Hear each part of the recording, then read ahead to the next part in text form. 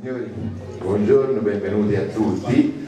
Direi di cominciare in orario perché questo è un dovere che abbiamo nei confronti dei nostri ospiti, ma anche nei confronti vostri, perché siete venuti così numerosi e la cosa mi fa molto piacere e vi voglio trattenere il più possibile senza far calare la vostra attenzione. Allora, due parole soltanto, intanto di ringraziamento perché vedo qui molti giovani dei nostri licei e noi dall'inizio dell'anno abbiamo cominciato una bella collaborazione con questi giovani, perché abbiamo organizzato un convegno su etica e estetica del paesaggio insieme. Voi in maniera veramente molto professionale avete fatto un sito che fa estetica, che veramente è un sito molto frequentato, molto bello, di cui mi complimento, e è continuato dopo anche il convegno una serie di incontri anche di notevole livello nelle vostre scuole. E questo incontro di oggi voleva essere un po' il coronamento di questo lavoro di sensibilizzazione al paesaggio che avevamo iniziato all'inizio dell'anno, e nello stesso tempo volevamo anche fare un omaggio a Pistoia, capitale della cultura, perché questi sono i temi che saranno al centro non soltanto necessariamente dell'interesse delle amministrazioni, non soltanto di Pistoia ma di tutta Italia, ma saranno i temi al centro della nostra università di Uniser, che è in una fase di lenta, purtroppo troppo lenta trasformazione, ma che diventerà un piccolo centro di eccellenza che si occupa di paesaggio, di rischio, di salute, che sono i temi che sono al centro della giornata che noi vi offriamo.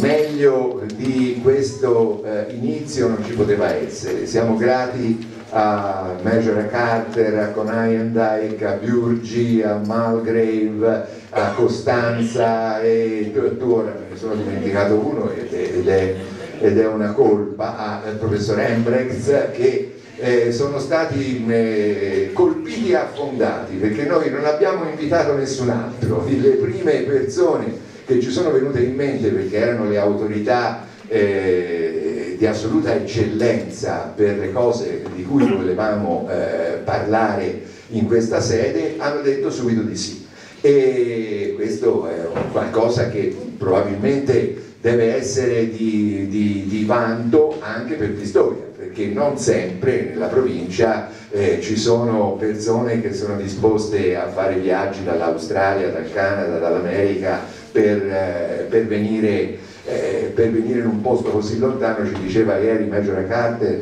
dice: noi siamo qui e qualcuno ci dice ah bellissimo, se andate a Pistoia bellissimo, altri dicono Pistoia ma che cos'è, non sanno. Ovviamente quando si parla di Firenze, si parla di Roma, si parla di queste città, c'è un appeal completamente diverso. Bello vedere che anche Pistoia comincia ad avere questa attrattiva, alla quale noi speriamo che il nostro centro, che sarà un centro di ricerca più ancora che di formazione, ma la formazione ci sarà assolutamente, anche se sarà una formazione per lo più post laurea, ma insomma vedremo, tutto sarà da decidere, e probabilmente da decidere insieme, perché Pistoia si sta avventurando in una dimensione che è molto diversa da quella praticata finora. E quindi io ringrazio di nuovo gli eccellenti ospiti di questo convegno, ringrazio Gabriele Paolinelli del laboratorio di paesaggistica che già si è insediato nella nostra università, ringrazio Francesco Ferrini che è un nostro collaboratore da sempre, qui a Uniser c'è stato a lungo un corso di laurea triennale in scienze vivaistiche, ma non è detto che non ritornino anche dei corsi o triennali o magistrali, perché insomma Ferrini è di casa, è un pistoiese acquisito. Ringrazio Marcello Galeotti perché anche lui si sta dedicando a Pistoia, soprattutto come ex presidente del CISA, per un problema e per temi che sono di assoluta attualità, che sono quelli del rischio, e insieme stiamo anche pensando, un po' ambiziosamente, forse troppo ambiziosamente, lo vedremo, di mettere a Pistoia un corso di laurea interateneo sul rischio ambientale e sanitario, e speriamo di riuscire. Ci sarà anche in lingua inglese, e questo spiega perché c'è questa attenzione anche da fuori d'Italia, perché è importante tenere vivi i rapporti con i posti un po' più fortunati della nostra Italia, dove la ricerca si fa davvero, dove ci sono i centri di ricerca. In questi giorni qualcuno mi è toccato, anche proprio dei nostri amministratori, spiegargli che cos'è un centro di ricerca, perché quando è venuto in visita l'Entued, che è un professore che ci ha portato a Pistoia questo parco di piante officinali, ora ospitato da Cespevi, e che ha un centro per la conservazione, per la preservazione delle tradizioni mediche a Huntington, a San Marino, vicino a Los Angeles, dicevano: ah, ma quella è un'università. No, non è un'università, è un centro di ricerca. Come Smithsonian a Washington, sono centri di ricerca, ma non per questo, anche se non ci sono studenti nel senso tradizionale delle nostre università, sono popolatissimi e hanno e sono quei centri che trascinano, che trainano la ricerca e l'innovazione negli Stati Uniti come in altri posti al mondo. E quindi ci dovremo abituare anche a questo, perché questa abitudine, ora lo sentiremo anche dalla lettura che farà Majora Carter, è un qualcosa che invita voi studenti a cercare di vedere nel futuro, di intravedere delle prospettive che fino ad oggi una scuola un po' inamidata, priva di elasticità nell'innovazione, soprattutto l'innovazione nel senso di del fatto che le discipline non sono più oggi praticabili come si praticavano prima.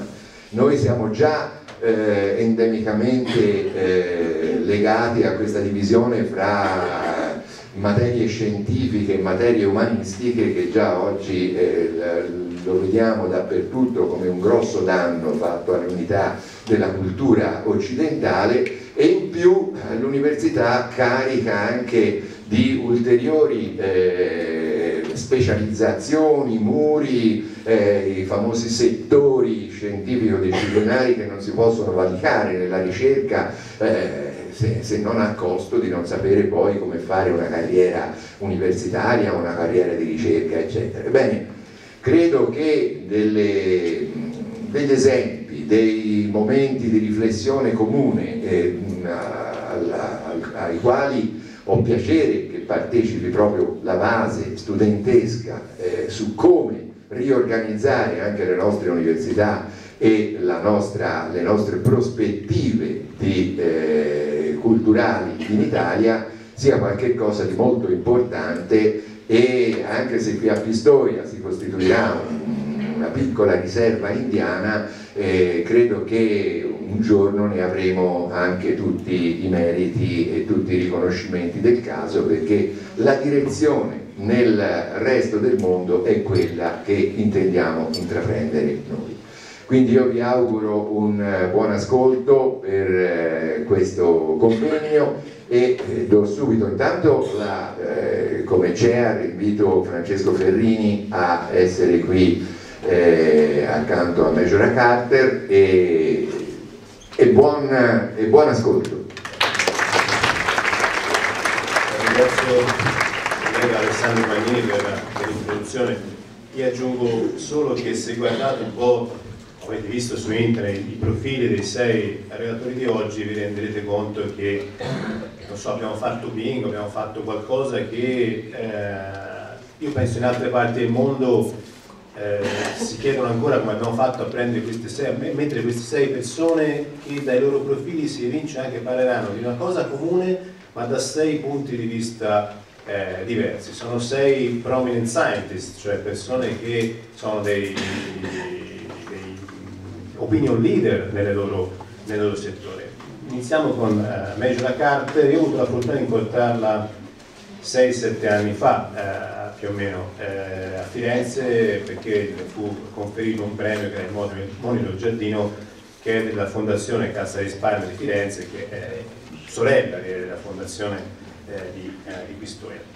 Majora Carter è un avvocato, quindi direte che c'entra un avvocato nel settore della pianificazione del verde, delle smart city, eccetera. In realtà lei si è sempre occupata di valorizzare i talenti e ha realizzato un grandissimo progetto che è stato il recupero di certe aree del Bronx, chiaramente con architetti del paesaggio, con agricoltori, con persone che con lei collaboravano, tutti giovani, motivati, persone spesso tolte alla strada e trasformate anche in businessman. Quindi vedete che è molto entusiasta, trasmette molta energia, capirete anche perché l'abbiamo invitata. So I leave you the podium for your presentation, and thanks for being here, and thanks for your effort being here. Grazie.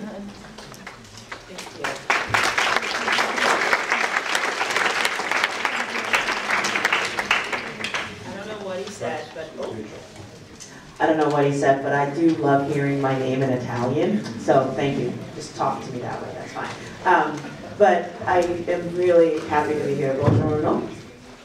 And, yeah, we are. Oh, goodness gracious. And so I'm sorry, I do feel a little nervous speaking in front of you.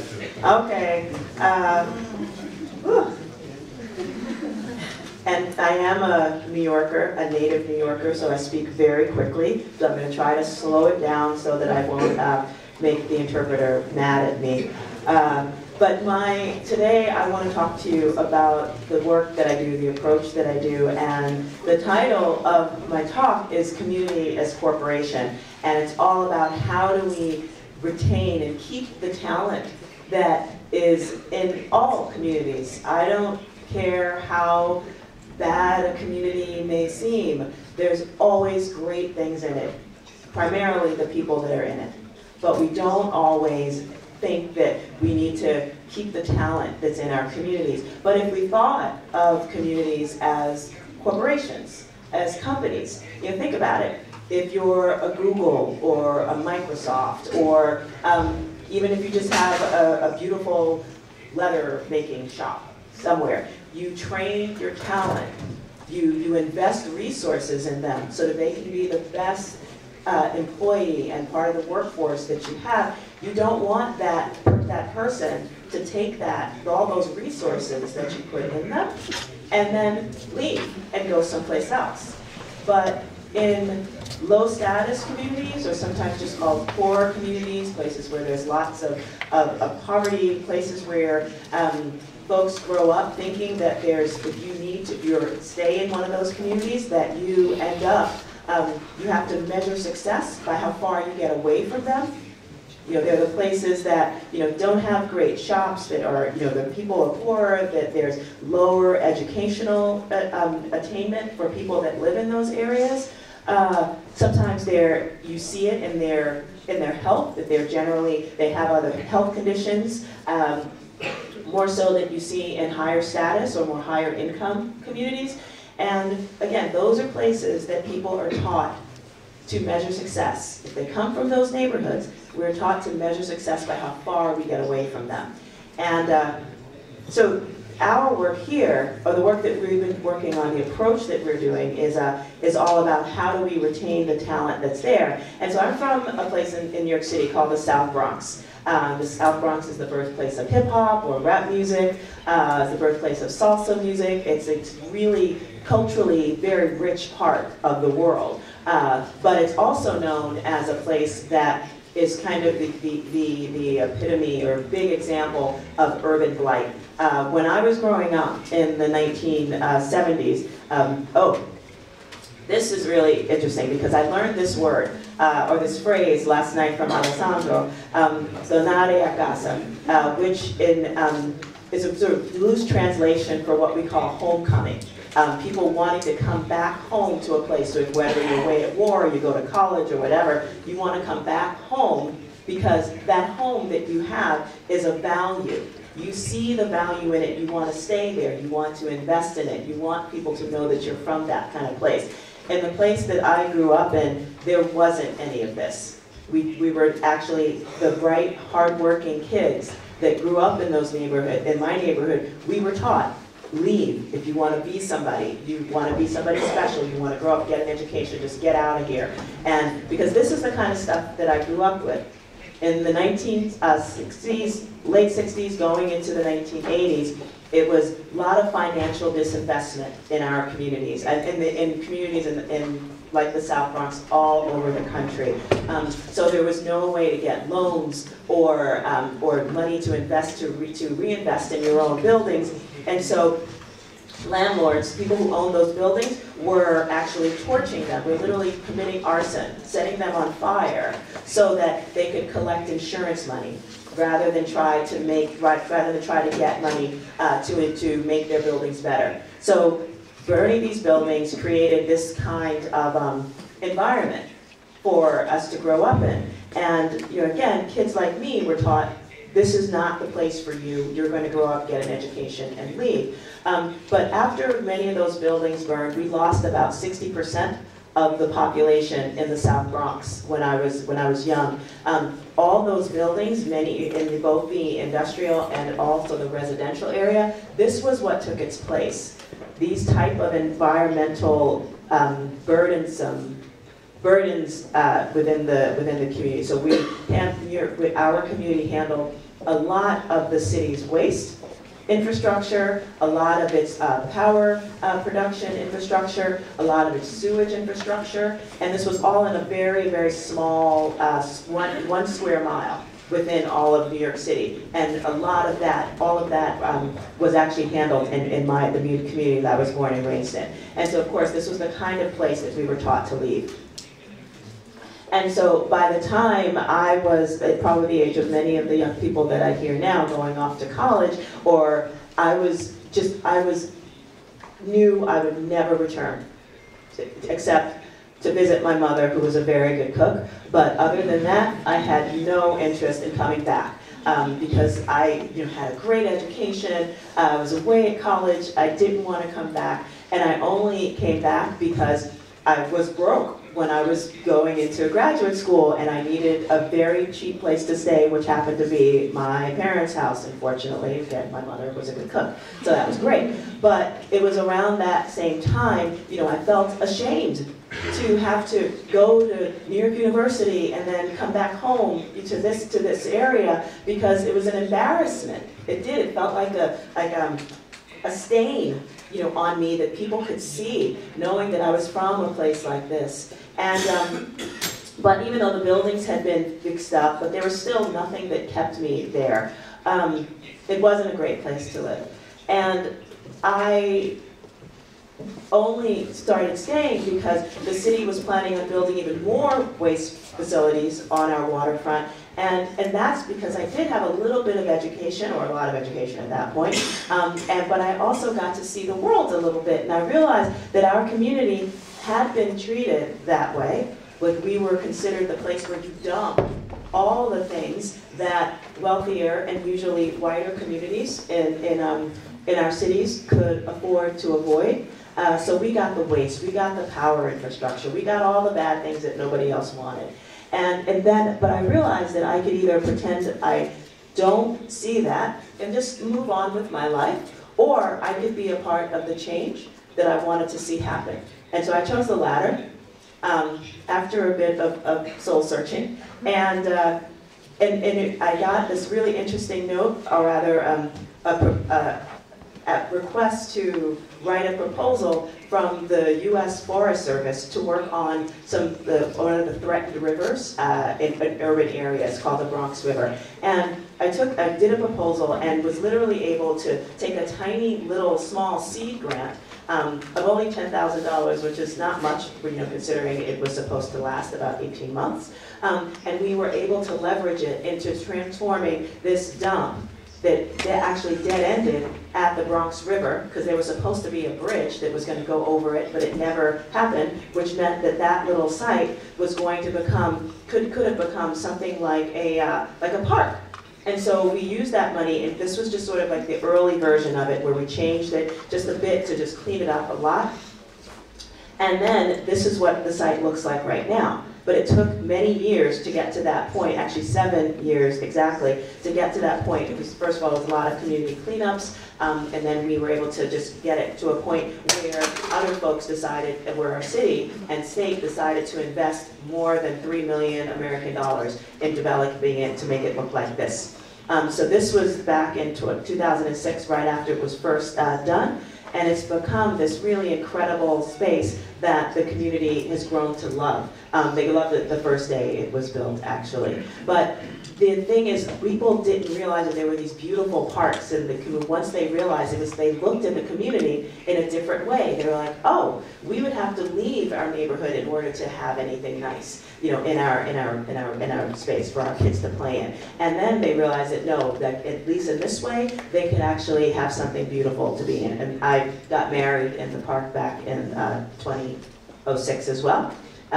And so it was a really beautiful place to have a wedding, but what it more importantly did was actually show that there was some value in our community. Because most people before this park was built didn't even know that we had a waterfront. They didn't know that we had this river that could be this beautiful resource for them. They weren't taught to believe that we had any value. And then suddenly, or not suddenly, it took 7 years to get it to this point, there was this beautiful park that they loved. But there were still all these other things within the community that actually continued to make people believe that the community didn't really have a lot of value, that it wasn't worth staying in for very long. Like, these are the types, you know, your guys are Italian, and there's like amazing food like every 4 steps. In places like we live, it's really not. In poor neighborhoods in particular, these are not the kind of, they're not healthy, they're not, many of them are actually totally bad for you. And we don't have a lot of variety in terms of what we have. Lots of fast food. We don't have the kind of local economic developments that make you want to spend your money there. If you can leave, and it's not like many of these small businesses are very cheap either. Sometimes they're a lot more expensive than what you find, you know, in better parts of the city. And there's also lots of discount stores like these, which again, I like a bargain as much as anybody else, but after a while, it gets a little old and stale. And we have plenty of places if you want to self-medicate yourself, lots and lots of liquor stores, or you can say pharmacies as well. Because there are a lot of health problems in our communities too. So whether you're getting self-medicated or medicated by a doctor, there's stuff for you there. But they're, interestingly enough, they're also, even if you do want to save money and build up your financial, your own financial development by saving money or investing or anything like that, you can't really do it in our communities because we have these things called, there's check cashing stores, so you go and you pay a fee and you get your check cash. Or you can, you know, a pawn shop where you have something and then you basically loan it to somebody who may or may not sell it for you, but they charge a fee for that. So it's not, these are all sort of taxes, I think, on being poor, and they're not real financial institutions like banks or credit unions that actually help you save money and build up your own financial profile. We don't have anything like that in our own communities. There literally are no banks, no banks. And last, but definitely not least, we have lots of social housing, or public housing, as it's called, in our community, where it's subsidized by the government. So the government pays the landlords who own it lots of money in order to house poor people. And so before anybody says that you know, Majora Carter doesn't like poor people or poor communities, that's not what I'm saying. But what I am saying is that all those things I told you about before, when you add them all up, what it does is concentrate poverty and all of the things associated with it. from poor health outcomes to bad educational outcomes to higher crime rates, to people feeling that there is no hope if they stay in their own communities. You add all that up, you develop a sense of social isolation, and I think even contempt for yourself and the people around you, because you're not led to believe that there's anything of value in those communities. And I've seen that same kind of community, and it's not just in inner city or Black and Latino communities in the States. I've seen it in poor white communities. I've seen it in Native American communities. It's all the same. It's all about how do we concentrate poverty? Are we keeping or are we actually telling the smart, bright, hardworking kids from those communities to see value in their community so they can come back and invest, or are we telling them to leave and take all of their talent with them?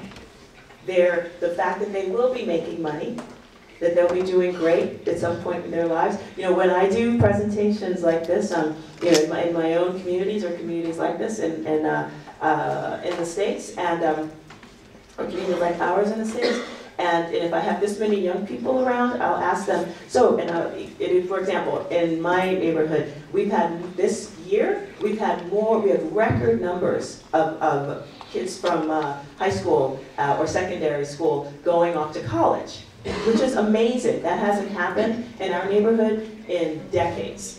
And so I'll ask them, it's like, so how many of you are going to college? Almost all the hands go up and they're really proud.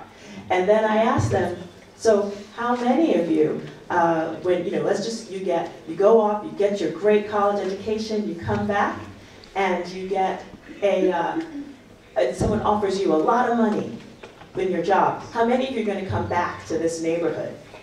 All the hands go down.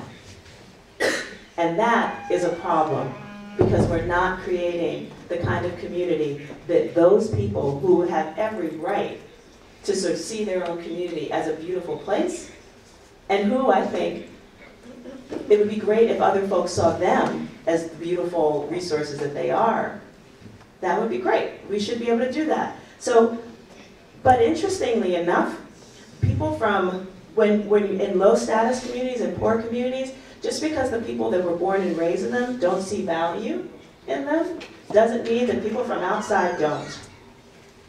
So when neighborhoods start to change, and in the States they call them, it's called gentrification, where there's a poor neighborhood, and then investors come in and they buy up the housing stock from the poor people that are there, and then they buy it for cheap, and then they move richer people in. So poor people are displaced.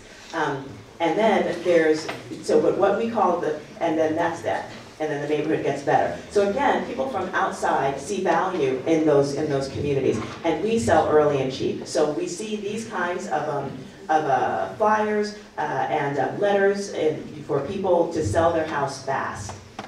And that's what happens. But just because the neighborhoods change doesn't mean that people in our communities don't have to be a part of it. But right now, there's only two ways to develop real estate in poor neighborhoods. There's the way it's gentrified, sort of typically, or the way that, or poverty level economic maintenance, which is the kind of stuff that I showed you before. And so what we tried to do is think about something different. Because we knew that there had to be a third way. And it is that talent retention way, like actually build a kind of community for the people that are in our own neighborhoods to feel as though they don't have to move out of their own neighborhood to live in a better one. How do we create the neighborhood of the neighborhood that people want to live in without leaving? And that was our job. So these folks, so we had this idea of doing this talent retention strategy. And we actually we did hundreds and hundreds of surveys and focus groups. And then there was a core group of people that we were constantly getting feedback from. And we call them the Hunts Point Advisory Group. And these were some of the folks that were there. And when it came, this was the list of the type of things that people wanted to see happening in their own communities. They wanted places for year-round social gathering. They wanted a high quality and beautiful built environment and natural environment, of course, because those things were often missing from low status communities. They wanted their kids to have like the kind of jobs, like real careers in their own communities, to show that there was that we were looking at what was the economic drivers of a region and that we were responding to it by creating that kind of economic well-being in our neighborhoods. They didn't want, they also saw that their kids, and some of these, there were young people in the advisory board as well, who were like, we don't want to leave the neighborhood. They wanted to reduce brain drain. Brain drain, people like to think that brain drain only happens in the developing world. No, it happens in highly industrialized cities, actually often. In places like that, but when people are taught that they need to leave their communities in order to live a good life. And what they didn't want the stigma of being known as a poor community only. And in the States, the easiest way to be known as a poor community is like, look at the number of quote-unquote community centers that we have. And there are the places, there's arts and crafts for the kids, there might be a cooking class for adults, but basically, I have never heard of anyone from a poor neighborhood leaving, once they did well for themselves, to go to another community that had more community centers. Now, they go to places that have great bars and restaurants and libraries and bookstores and cool things like that versus community centers. And because they want to feel good about themselves, they got tired of the stigma of just being a really poor neighborhood. So some of the things that we did, and we were able to invest our own money in some of that list of things that people wanted to see happening. And so things like cafes and restaurants really did kind of like push top of the list. They wanted those social places. So we actually built this little coffee shop. And it's a tiny little coffee shop. It's probably no bigger than this stage up here. But it was the first specialty coffee shop, and we do serve our coffee at ristretto, so it's like anybody here would actually love to have a cup of real espresso, hand pulled by one of our expertly trained baristas. So it's not like you press a button. It's not typical American coffee. It's really fantastic. So we love you for that. And it really is the only specialty coffee shop like that in our community. And so we did that because people were like, we want to see more things like that. And so we partnered with this fabulous coffee company in New York City that taught us everything that we could possibly know about how to create a great shot of espresso and run a real coffee shop. But then we transferred the ownership to just all local owners back in January of this year, and it's become this incredibly beautiful place that the community has just really taken on. And it is one of the only locally owned businesses run by 2 women of color from the South Bronx. And we renamed it the Boogie Down Grind, because for those of you who know hip-hop at all, the South Bronx, the birthplace of hip-hop, is also known as the Boogie Down. So now you know. And so we're very excited about that. We also, again, the job creation piece, the business development piece, then we hear often technology, we know, runs everything at this point. Doesn't matter if you're a tech business or not, technology is involved in it. So, but in the States, people like to talk about the digital divide in poor neighborhoods, that if people only had access to the internet, then they'd be able to participate. It's a little more complicated than that. Because the digital divide is not about access, because quite frankly, pretty much everybody in the States has access to technology, usually through smartphones, but we have it. So, but what's interesting about this is the real digital divide. Are you simply a consumer of technology, or can you produce it as well? Are you building it? Are you working in it? Or are you just buying it? That's the difference, and that is the divide. And in the States, especially young people, I swear, I think they're born knowing how to use a touch screen now. It's very crazy. But and I think communities of color, incredibly, very savvy, digitally native, they call them. And they grow up just understanding technology in ways that my generation certainly doesn't. But if you look at technology, the way that the American diversity is going, which by about the year 2040, America will no longer be majority white.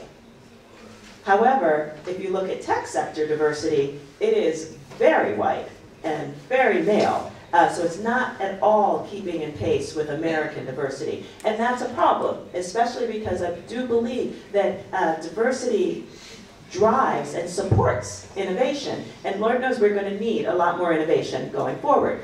So our approach to this was creating a model that, that helped low status communities actually participate in the tech economy. And so we tend to figure that out. We called it Startup Box. And the first one that we did is in the South Bronx, so Startup Box South Bronx. And this was our talent base. There were folks that were dropped out of high school or secondary school, so we assumed that most of the people would be unemployed, or maybe they graduated high school but didn't really have much work experience. But we were really surprised, but we realized it made sense considering the lack of technology, the lack of tech force diversity, that many of the people that came to us were actually people that had degrees. They had bachelors of arts or sciences in computer science or engineering. And we were surprised because we assumed they'd be working, but then we realized, oh, there is a bias for hiring people of color in technology in America. So we had to come up with a way to help make that, how to kind of create more of a market-based way to get people involved, because we knew we couldn't just teach kids to code. That was going to take a long time. We were more worried about how do we provide an entry-level way to get people involved in the tech economy. And so that there would be opportunities for them to build their career as they worked. And we discovered a very interesting thing. There was a lot of folks within a sector of the tech sector that were not happy with the kind of options for offshoring some of their work. It's a part, and there's a part of the technology development pipeline called software testing or quality assurance. And even though that used to be done in the States, like within the same departments, much of that work is now offshore. And so quality assurance, essentially it's testing your software. And so it's like if you were a writer and you have an editor, that editor's job is to make sure that the piece that you produce is hitting its target audience. It's the same way with a piece of software. If you write a piece of software, you develop a piece of software, design it, chances are you're not going to be the person, it's so close to you, you're probably not going to be able to see the bugs in it. And that's why you send it to get it tested.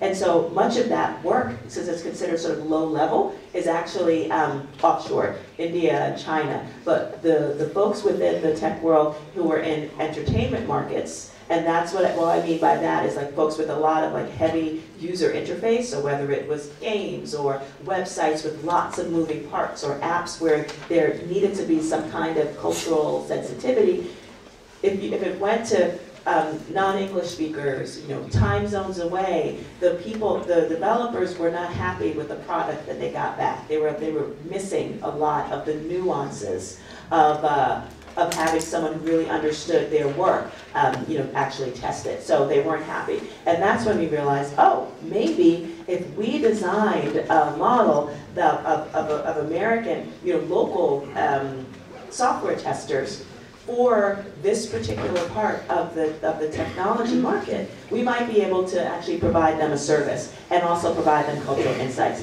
So we did this, we did a pilot. We actually hired some people from the community, and then we gave away the service to Nickelodeon, which is a large software entertainment company, and Tresenza, a much smaller one. And we showed them that we could do this work. So we asked them and literally did it for free so that they would know the kind of work we were capable of doing. And once we realized that we were able to do this well, that's when we knew that we could actually take this and create a real business about it. Because the nice thing about software development, about this software testing, is that it not only provided a great service for our clients, and money for our team, who actually got paid to do this work, but it also provided for our team a career ladder. Like the work that you can do, and that work provides a really great way for you to learn about project management and other types of things that would help you in your tech career as well. And this is just to show that the testing market is growing, which is great. And this is when we realized we could take this and actually set up a business around it. So we got these two small storefronts on the main commercial avenue. And so now Startup Box is on the corner, and the Boogie Down Grind Cafe is of course right next door to it, or next door to the hardware store, which is next to it. And so we wanted to set this up right on the avenue because we wanted people to look into these great big windows and see Black and Latino people doing technology. People might not necessarily know what quality assurance is, but they knew because part of the jobs of the people there, because they'd never seen anything that looked quite like this. And this particular corner, just so you know, was we used to be a pretty dangerous corner. There's actually on our gate, there's actually still a little bullet hole in it. But not anymore. Now they've got people that work on technology, in that same place, 20, almost 30 years later at this point. But we would host gaming tournaments, like people would literally do gaming tournaments competitively, just as a way we would do that, just to get people in the door so that we could show them that there was actually work to do, that there was jobs that they could apply for. And it also created a really fun way for community to get to know us as well, which was wonderful. It also created a great way for different parts of our community to actually get together.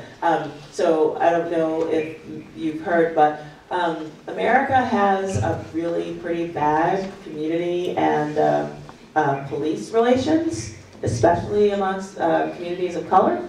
But what we realized was that, and when we would host events, that the police officers would come by and sort of look in, and at first people would think, oh, this is hard, we don't want them around, but then we realized they just wanted to play the games.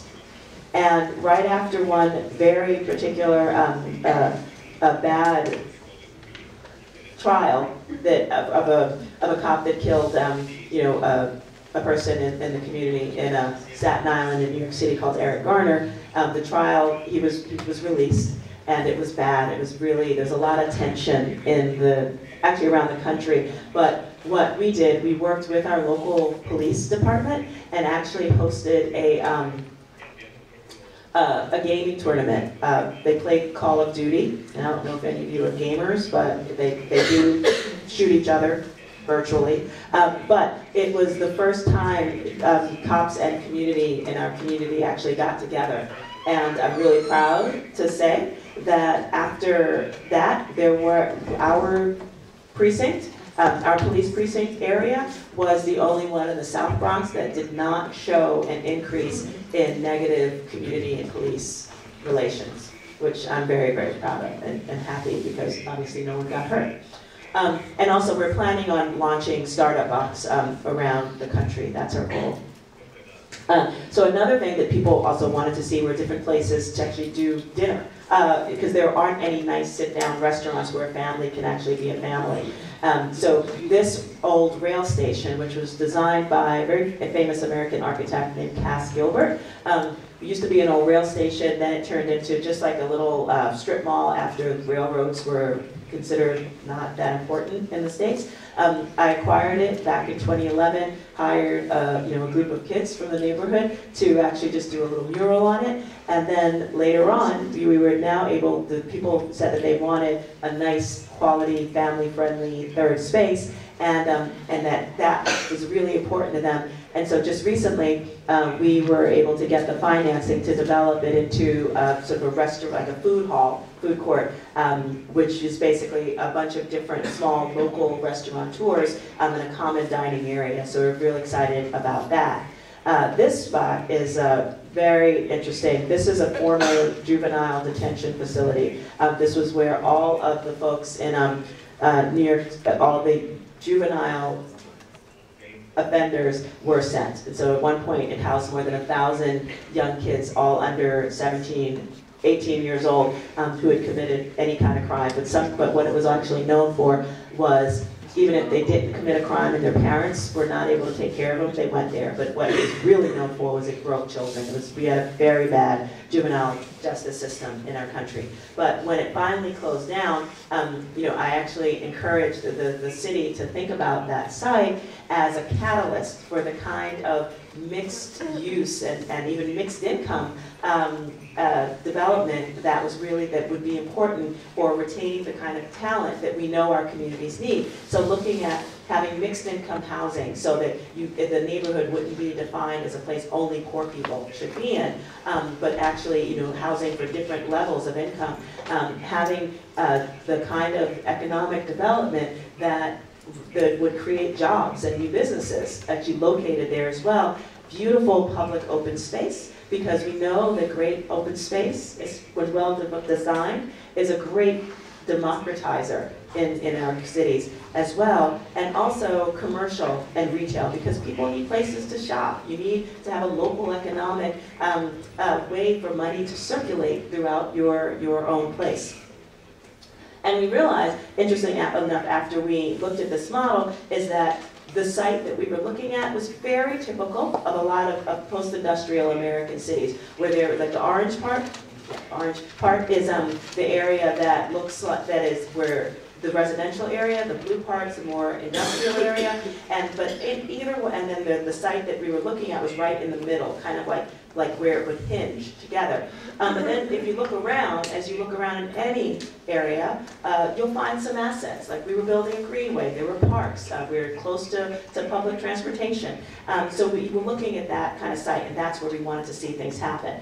But if you look at the site now, or as it was before, there was this really, if you look at that site, you realize that it's an area that nothing happens. Because on one side, it was a jail. On the other side, it was empty parking lots, some illegal auto repair shops. But mostly what people in the neighborhood knew it was good for was a place for a trucker to go and find a prostitute, because it was a completely lonely, isolated place. But imagine if that site had the kind of development that created a 24-hour city, where there was, markets and businesses and bars that attracted people to be out, that there were businesses that actually operated late at night. That good uses will drive out bad ones. It's the kind of place that people want to live in. Our goal at doing this was not to show that we could have one beautiful spot in a community that's otherwise kind of crappy or bad, but that we could raise the idea of what passed for development in a poor community. And so we put together this incredible team, that was very diverse, lots of minority and women-owned businesses, and we put together this absolutely gorgeous proposal for more than 1,200 units of mixed-income housing, that even had a local home ownership project, 100 units for very low-income people. There was 200,000 square feet of commercial, light manufacturing, cultural, retail space, and educational as well. And we put all that together, and it was going to create about 800 permanent jobs. That's not the construction, permanent jobs associated with that. And it was just beautifully well received by many, many people within the community. They actually helped put it together, the ideas for what it was. And unfortunately, our city chose not to do our proposal. They instead went with one very low-income housing project with no jobs associated with it. So it's sort of like business as usual, but all that to say, we're still working on other projects, and we're super excited about pushing this model about talent retention out there, because I really do believe, this is a quote from Dr. Martin Luther King, that we do need to be very impatient about creating this third way of doing development in poor and low status communities, because if we are telling people that we need to measure success by how far we get away from our community, if we're actually excluding people from staying in their homes, actually developing themselves, so that as the community changes, that it changes with them, and that they're actually benefiting from much of this as well. That's the kind of changes that we want to see happen in our community, so that we're not just seeing levels of poverty being maintained, but we're creating opportunities for people to become less poor. And by creating new opportunities for folks to understand that they don't have to move out of their own neighborhoods in order to live in better ones, are the ways that we can show that we can create the kind of development that doesn't exclude people, but includes them and helps them understand that there is possibility within their own lifetimes and in their own communities for them to be a part of the change that they actually want to create. So thank you very much.